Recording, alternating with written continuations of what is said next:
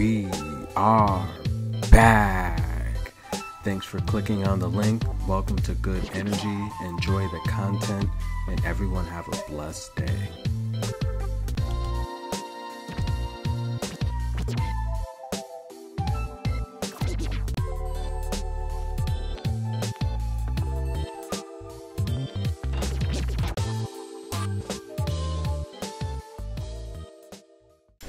And we are back. Thanks guys, welcome.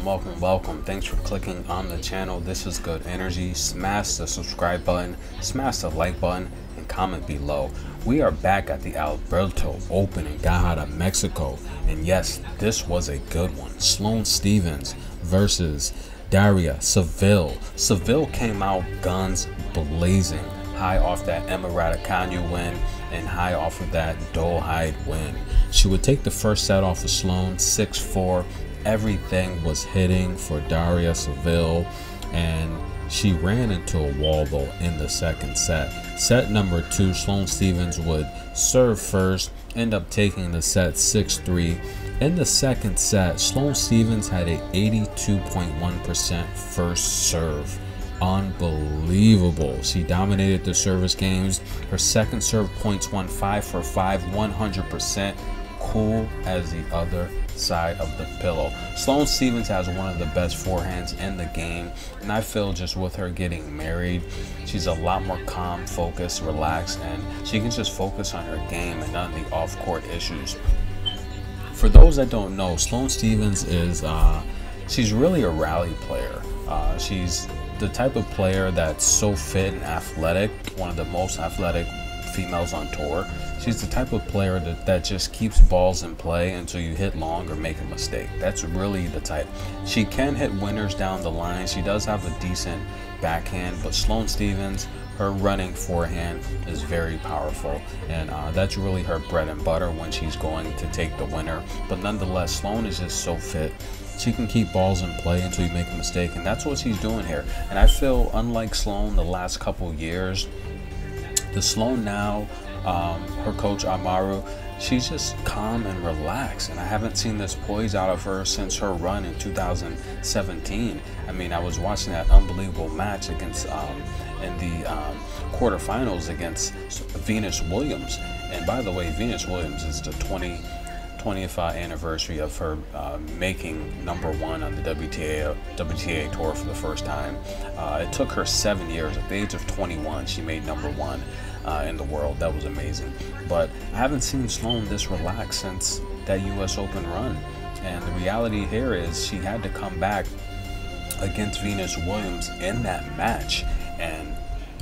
And in case you're too young to remember, the 2017 US Open, there was a hot night in New York, very humid. They had the roof open. All of the stars were there, Jay-Z, all the entertainers were there, and it was a really, really star-studded event. Sloane Stephens, as you see her fitness there, pretty close to what we see now in terms of her form. Very slim, very athletic, and in shape. She's looking very comparable to that. Very good defensive streak there, and she's looking to play the part here lately. But that night against Venus Williams, she had to face heat-seeking missiles, straight bombs that she had no chance to return. Although she won the first set, the second set, Venus Williams came back. And for those that haven't really seen a prime Venus Williams, I encourage you to go look up the archives. But Venus Williams had a strong forehand, a strong backhand. She could defend, she could play horizontal or vertical, and she had a really, really good net game. She was a good doubles player, but she had a good net game where she could come forward to the net and volley. And the reality here is Sloane had to deal with so much. The crowd was essentially rooting for Venus for the most part. You know, why wouldn't they be? Sloane was coming off of a abhorrent injury, and her ranking shot up to over 1,000. She, much like Emma Raducanu, they gave her no chance to win the US Open. But Venus Williams, with her great net play, volleys, drop shots all night long, this is Sloane having to run from the baseline up to the net to save one of those drop shots, and this is the result. Venus Williams going over her head. Venus Williams extended, we're talking about 10 feet tall, okay, with her extended, defending 10 feet tall at least. Sloane had to go over her head. Venus Williams had no shot. Venus Williams had a chance to close this match out in the third set. It would go 3 tough sets, but Sloane would get the break late on and close Venus Williams out 7-5. But it was tough. At one point, being up 5-4, it looked like Venus would end this match, but Sloane came back and won. As we fast forward to Guadalajara, Mexico, beautiful arena, beautiful stadium. Sloane did get the win tonight. If you guys follow the channel, I said take Sloane as a future to win this tournament. She's looking very calm, she's relaxed, and she's just better than the competition, especially with her playing as we know her to play. In terms of Daria, she's making her comeback. Much love to her. She looks pretty darn good, but Sloane owned the head-to-head against Daria. This is a match I gave out Sloane all the way. The defending champion, however, is out. Bouzkova, who's been looking pretty darn good lately, she did take out Turmo in straight sets, 6-4, 6-1, and Bouzkova's going to be facing Wang.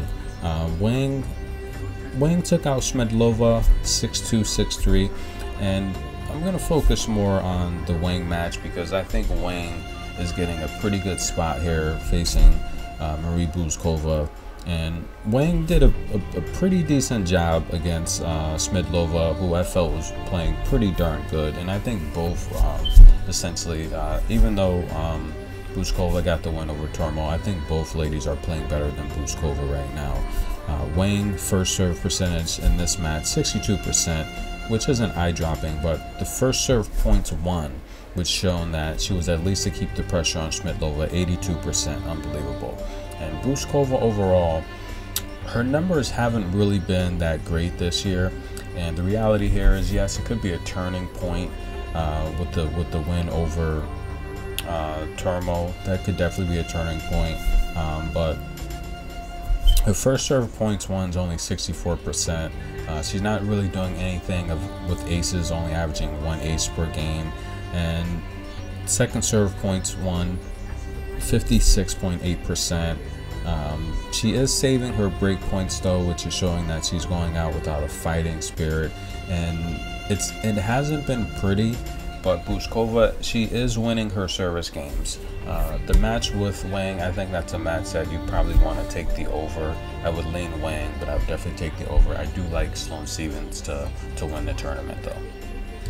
I think in reality it's probably more likely to see a Wang Stephens final. Kaliskaya hasn't really done much competing against former top players. Yastremka's pretty much the biggest notable win she's had in her career the last couple of years. In terms of Wang, I mean, it's pretty good to see Wang kind of getting back to the top of where she was, but nonetheless, I think Wang, you know, I mean, Wang, and with her career, she's kind of been on a decline lately. I mean, previously in the past, Wang has put up some decent numbers in the majors. The Grand Slam, she's made it to the US Open quarterfinal one time in 2019. She also made the round of 32 at the historic Wimbledon the same year. In 18, she made the Roland Garros round of 32. In the Australian Open 2020, she made the round of 16, and that's the year we saw her defeat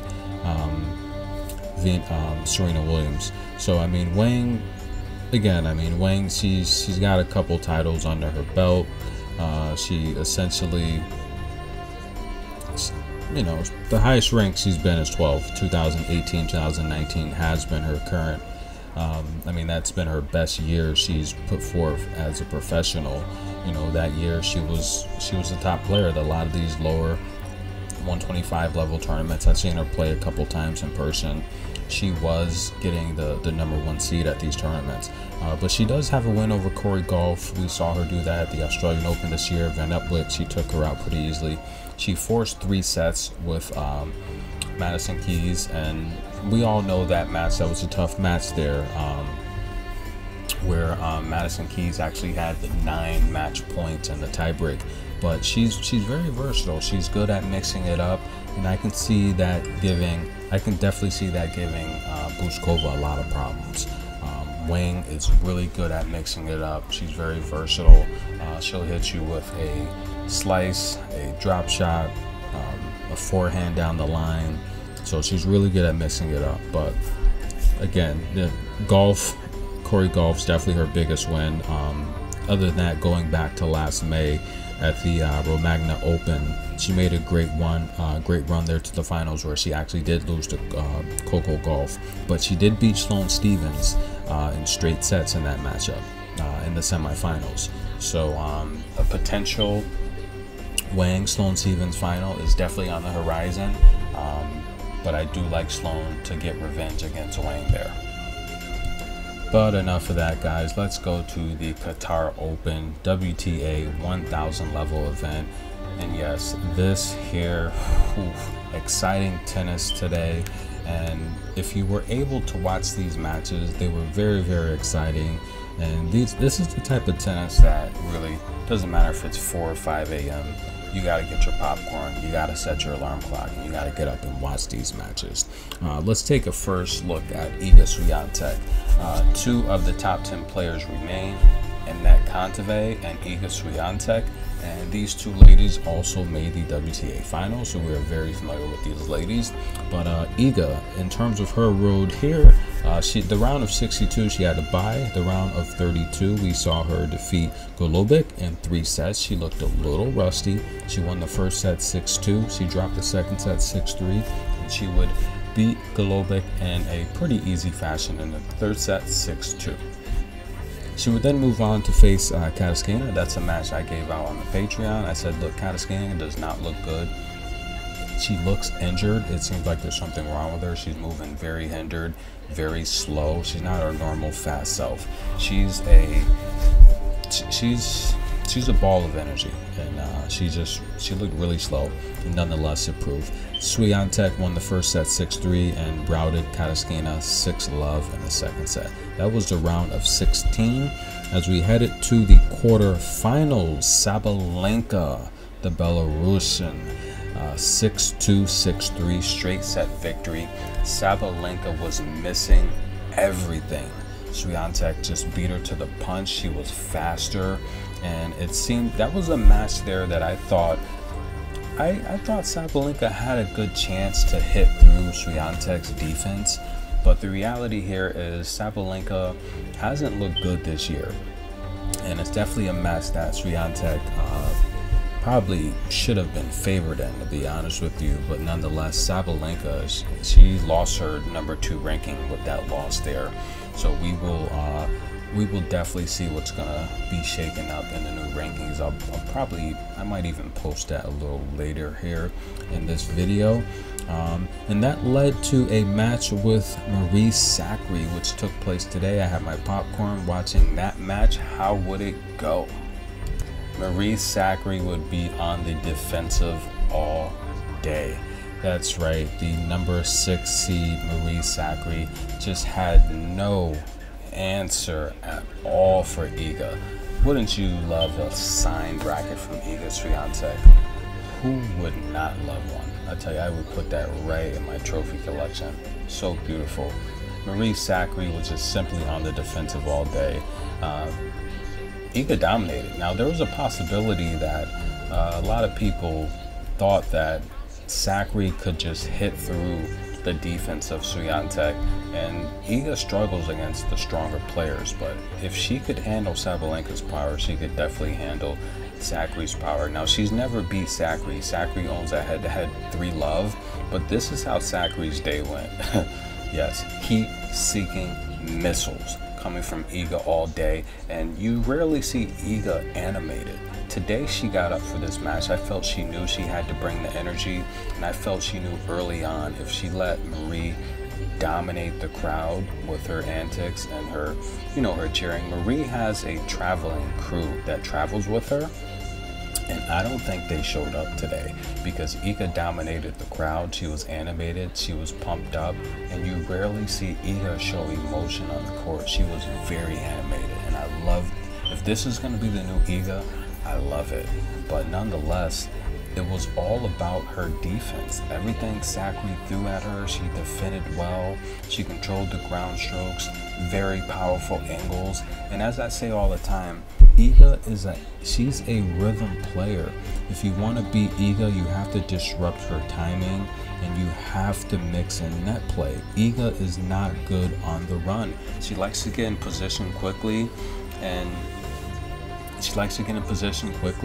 and control the rally, and you have to dominate her, make her move around and disrupt her timing and her rhythm. That's how you beat Iga. And Iga did a good job of controlling and dominating Sakkari. Sakkari's on the defensive all day, and when you're a strong player and a lot of your power is exhibited through offense and controlling the rallies, and Iga did the opposite of that. Sakkari was running all around the baseline, and she couldn't really get good shots in to control the rallies. And great job to Iga, hats off. She punched herself a spot into the finals. Who would she face? Would it be Anett Kontaveit or Jelena Ostapenko? How would Anett Kontaveit do against the extreme firepower of Jelena Ostapenko? Now, we know recently at St. Petersburg, Anett Kontaveit did get the win in the semifinals, but would Jelena Ostapenko's power be like Clara Tausson's? Clara Tausson made Kontaveit lean back. That's right. Fat Joe told her to lean back. The power of Clara Tausson at the Australian Open was very, very critical in that matchup there. Anett Kontaveit had no answer for it. The power literally almost knocked her on her back. And that was very disappointing. We wanted to see Kontaveit win the Australian Open. She needs a major under her belt. Watch out Wimbledon. But nonetheless, Clara Tausson would defeat Kontaveit in extreme fashion. How would Ostapenko do today? Would she get revenge from last week's semifinal loss, straight set 6-3, 6-4? We were expecting probably a very, very tight match, but nonetheless, I had Kontaveit winning this matchup. Jelena Ostapenko, she did come out with her heat-seeking missiles again, and that's her game. Jelena Ostapenko has a lot of power. In my opinion, right now, she's the strongest player on tour, and she's fit. This was a very winnable matchup for her. She did very good against Kontaveit last time out in St. Petersburg. Although she lost in straight sets, Jelena Ostapenko came out and won the first 3 games until Anett Kontaveit finally turned it on and figured it out. The difference in this match here in Doha is Anett Kontaveit was ready for the power. She punched, completely just jumped on Ostapenko from the start. She was all over her. There's nothing Ostapenko could do. Anett Kontaveit was simply ready for it. And the reality here is this is good coaching, this is good training, and this is film watching. She was ready for it. And the first set, Anett Kontaveit would win 6-1.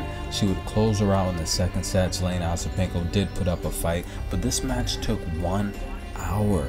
A semifinal match taking 1 hour, unbelievable. Anett Kontaveit dominated the service game, 4 aces to 1. In terms of double faults, only 1. Ostapenko to 61.7% first serve compared to 43%. 67 first serve points won compared to 52%. Second serve points won 60% compared to 44%. Break points saved 3 out of 4. Ostapenko had nothing for her break points, 33%. Unbelievable. The return stats, 47% to 32%. Second return points won, 56% to 39%. Unbelievable. Anett Kontaveit looks really, really good. Now, she has a finals matchup with another fellow WTA finalist of 2021, Iga Swiatek. Who will win that matchup? The last time we saw these two ladies play was actually not at the WTA finals. No, they were actually in separate brackets. Anett Kontaveit, I felt she had the easier bracket. Not that any of those matches were easy, but I did feel Iga had a very tough draw. But the Hiechenetza group we saw was Sabalenka, Sakkari, Iga, and Paula Badosa, which, I mean, That's a lot of power in my opinion. It was the strongest bracket in terms of power. And the other bracket was the Teal Ishian, and that bracket there had Barbara Krejcikova, Pliskova, Muguruza, and Anett Kontaveit. Two of the older ladies on tour, Pliskova and Muguruza, who actually made the finals several times. And then I felt Krejcikova, who doesn't have the strongest serve. I felt Anett Kontaveit definitely had a much more favorable bracket. The Hitchinitsa bracket, I mean, Sabalenka, Sakkari, Badosa. I think Iga with her weak serve was definitely, you know, as we saw, the first person to go. But nonetheless, she did get the win with over Paula Badosa before she was eliminated. But yes, the last time these two ladies actually played, the last time these two ladies met was at the US Open last September, and Iga actually has won the last two meetings between these two, dominating the Roland Garros match, winning that in straight sets, with the second set being 6-love.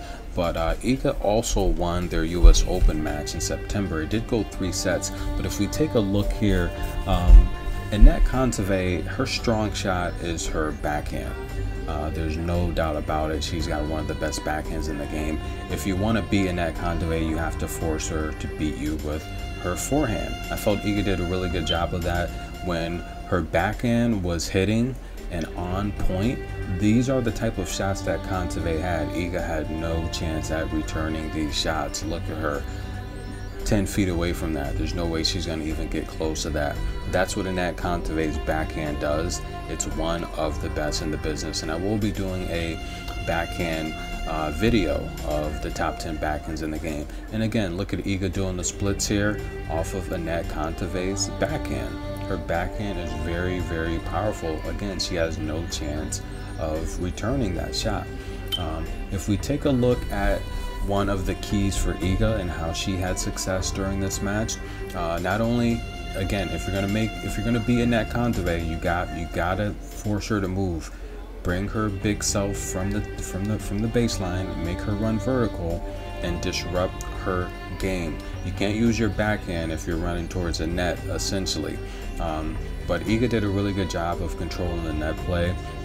And a lot of these top players that like to dominate the back line and transition quickly from defense to offense, you have to make them move forward and disrupt those patterns. But this is really the key why Iga was able to win. Iga, as I said, if you watch my WTA Finals video, Iga, in my opinion, or I mean, it's really a fact, it's probably not just my opinion, but Iga, out of the top WTA finalists last year, she's got the worst serve than Krejcikova. Iga's serve is just not dominant. Anett Kontaveit started the match off inside, just expecting a weak serve from Iga, and that's really no respect on the serve. I mean, it's not like Iga can position it straight into her shoulder and make it uncomfortable, but the reality here is Anett Kontaveit just didn't respect her serve, and most people don't respect her serve. Iga's a great clay player, but she's a really good rhythm player, more of a serve and volley player to get the ball in play and set up her routine. But the shots that Kontaveit was hitting and not respecting her serve, it wasn't working. She had to make an adjustment. The reality here is Iga served a really good game in the US Open. I felt she came to play. It's a major. You have to get up for the slam tournaments, and Iga played a really good game, definitely service-wise. But nonetheless, this was happening all game on Anett Kontaveit, especially the first set. Iga's serve was pretty dominant, and Anett Kontaveit wasn't respecting it. She was hitting it long. In the second set, Anett Kontaveit did make the adjustments. This is what professionals do. When they see what their opponent's doing, they make adjustments. And now you see her behind the line, respecting the serve a little bit more. And the reality here is she probably didn't expect Iga to have such a dominant serve. Iga being the higher seed, yes, that's definitely coming off of being the previous French Open champion and just winning the slam there. You get so many points, but nonetheless, Anett Kontaveit would really start her hot streak. She did lose the US Open, but she really started her hot streak probably around August, September, October. But nonetheless here, and that's when she's still on a hardcore win streak, especially indoors. But playing at Louis Armstrong Stadium, the sun seeps in the stadium, so it's very tough to see. So I felt after she made the adjustments, she started to get the points and respect her serve a little bit by standing behind the baseline. But playing these games in midday Louis Armstrong Stadium, I go to a lot of these games, the sun is in the way. I felt Iga's visor served her pretty good. This was a tough match. Iga did get the double break in the third set, end up winning the match, but if you're playing in Louis Armstrong Stadium mid-afternoon, you need a visor. The sun was all over the court, and then there were spots of shade where I felt the visor, the low hat that she wears and the visors that she wears really suit her game well for the outdoor courts. And the reality here is, with Louis Armstrong Stadium, the roof open, the sun is all in your face. And I felt this after the adjustment, the game was about 50-50, but definitely the sun, I felt impacted Kontaveit for the worse. But it was a close match. Who will win the matchup in the finals of the Qatar Open? Now, as I said previously, Iga does own the head-to-head, winning the last two matches, the US Open last year in 3 sets, beating her at Roland Garros in straight sets. The first set did go to a tiebreaker though, but the second set was a donut. Both of those came in the round of 32 in slam tournaments, okay? Now that's very important. Slam, you're gonna get your best play. Kontaveit did beat Swiatek 3 sets at the Australian Open of 2020. That was a round of 16. That was Kontaveit's best finish up until then. And then Cincinnati in 19, she beat her in straight sets. Iga looked very, very impressive against Sakkari and Sabalenka. Okay, Kontaveit's not going to be bringing that type of power into this match. That is a check mark for Iga in terms of her defense right now. Kontaveit, the adjustments she made against Jelena Ostapenko, very, very impressive. Okay, very impressive. That's something that's like, you just don't come in and just make Ostapenko, especially how she's playing right now, just embarrass her like that. The road to get here, both ladies have faced some really tough matches. I mean, if you take a look at Kontaveit for the most part, she beat, she had the round of 64, she had the bye, of course, right? She beat Conj in the round of 32 in straight sets. She beat Mertens in 3 sets. Mertens is definitely a fit player. She's a good shot maker. She can defend and she can transition to offense good. On Jabeur, the win there against Jabeur in front of the home crowd, very impressive, 6-4, 6-1, and the win against Ostapenko, 6-1, 6-4. I do feel, even though Iga has gotten the best of her the last 2 times, I feel that the play against Sakkari today, it was kind of spotty. Although she beat Sakkari in straight sets, I feel that Sakkari, you know, I'm not going to say that Iga didn't deserve the win, but I do, watching that match, I do feel Sakkari just had a bad day. There's a lot of shots and points that Sakkari should have won, and I felt if she should have made them, the match could have been totally different. The blowout, on the other hand, with Ostapenko shows the adjustments, it shows the coaching. That is coaching right there and training. I'm going to take Anett Kontaveit to beat Iga Swiatek. This is a match that could go 3 sets. I do like the over normally in finals, but I'm going to pick a winner. That's going to be Anett Kontaveit. Anett Kontaveit looks too good. Out of the last 8 tournaments that she's enrolled in, she has made either the finals or the semifinals in 7 of them. She's beating the best in the world consistently. She's on a 20+ match game indoor hard winning streak. Now technically this is outdoor hard, but the reality here is Anett Kontaveit is doing very well on hard. Iga Swiatek's serve is just not that good. Although I showed the footage of how well she served in New York, the reality here is the coaching adjustments she made against playing Ostapenko, you know, within 2 times within a week. Very, very impressive. Now I feel that the adjustments here with Iga in terms of her serve wise, I'm going to be looking at those adjustments very early on in the match.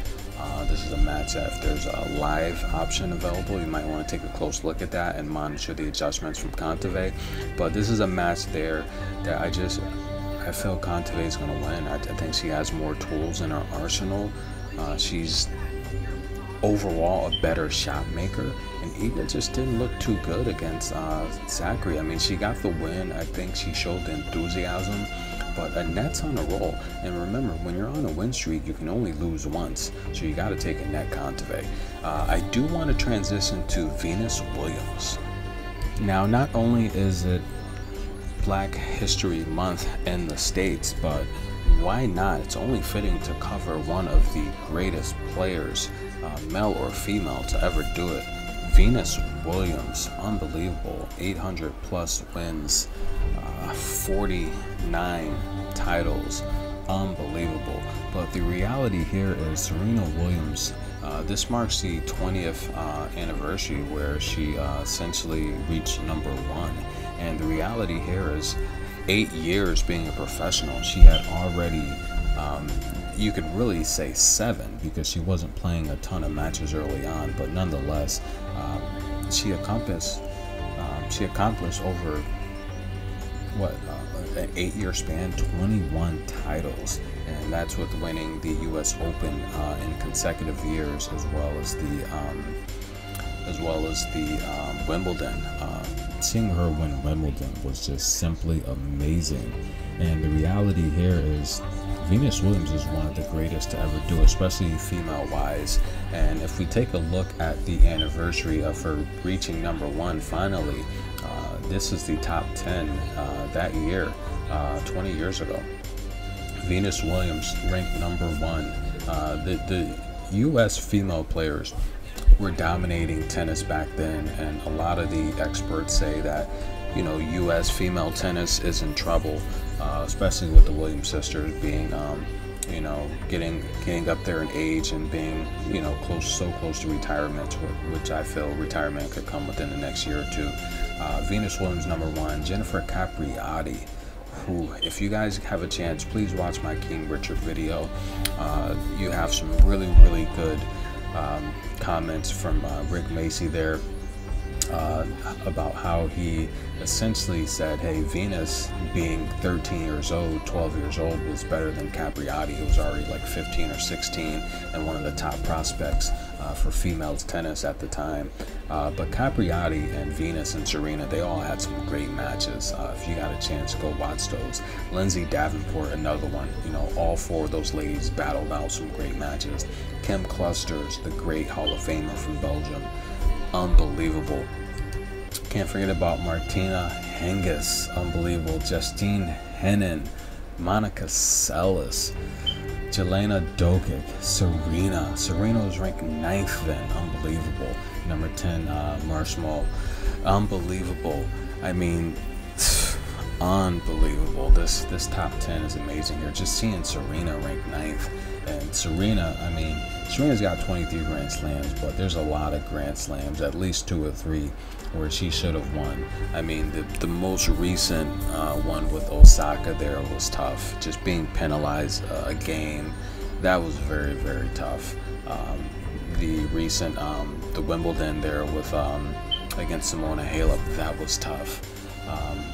Great matches. But for those of you not familiar with Venus Williams' game, good forehand, good backhand, good net play, very, very talented, good serve, and she was really good at redirecting your energy.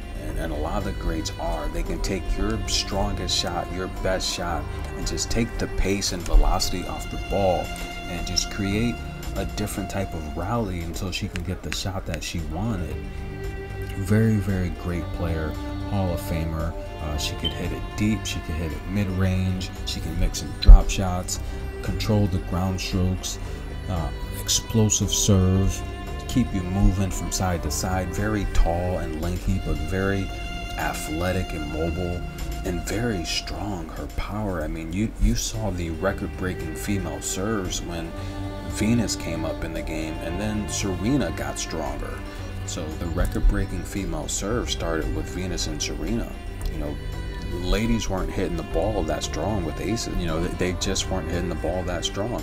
But nonetheless, congratulations, Venus, on the historic accomplishment, and it's amazing how time flies. Guys, this has been Good Energy. I hope you enjoy my picks and predictions. Please smash the like button, please smash the comment button, and please smash the subscribe button. Thank you for your love, your time.